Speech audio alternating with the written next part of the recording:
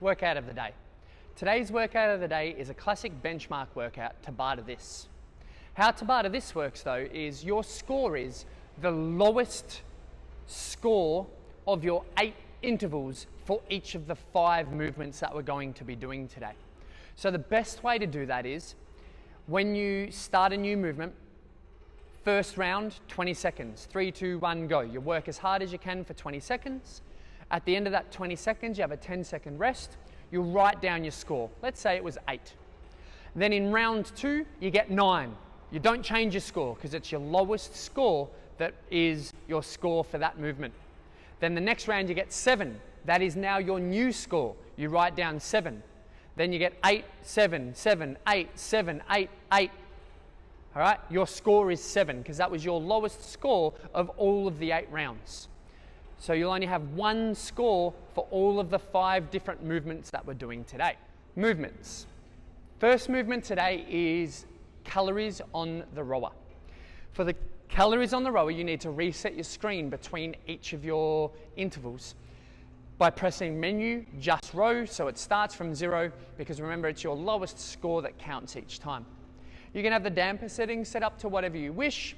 I would suggest between 6 and 7, and I would keep my feet strapped in for the duration of the 8 intervals. If you don't have a rower but you do have a different form of cardio equipment, like a assault bike, a ski erg or a bike erg, then use that for calories.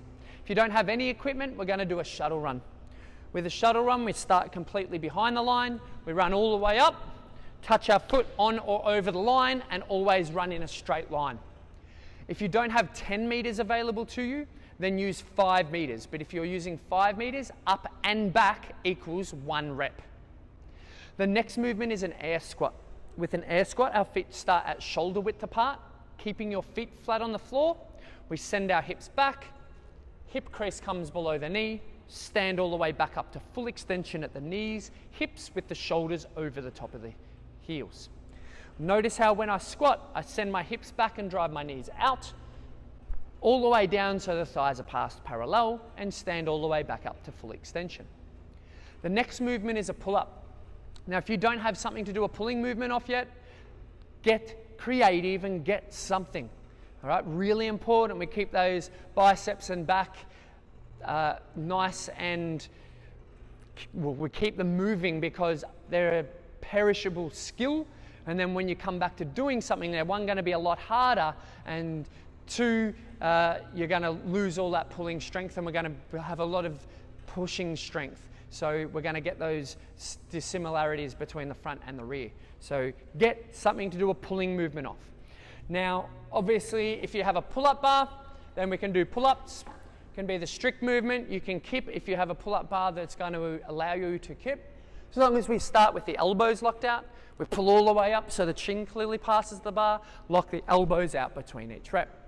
Now I'm going to do a lying heave off a barbell in a J hook here today, but this could be anything. This could be a piece of dowel strapped between 2 trees. It could be a piece of metal piping resting on 2 chairs and you've tied them up. Anything to be able to do a lying heave or a bodyweight row. So with that one, we lock the elbows out, straight line in the body. We pull all the way up so the chest touches, lower all the way back down so the elbows are locked out. Next one I'm going to do is like a ring row. Now this can be a piece of rope, thread some PVC piping through it, tie it so it's a little triangle handle, which would replace the circle ring, and we can do the rows from that. Straight line in the body, pull all the way up, lower the elbows, lock out between each rep. The next movement is a push-up. With a push-up, straight line or hollowed position throughout the body. Chest must touch the floor, press all the way back out to full extension. If you can't do them from the toes, we can do them from a height. So again, you can use a chair, you can use whatever you want. You can use your bodyweight row that you've already done. Place your hands on the height, lower down so the chest touches the height, press all the way back out to full extension. If you don't have a height to work from, you can go from the knees. Then the final movement is a sit-up. Today we're going to be doing a butterfly sit-up. So with a butterfly sit-up, we're going to place the base of our feet together. We're going to have our knees splayed out. We're going to keep our arms resting on top of our body here. From there, we're going to sit up. So our shoulders finish over our hips.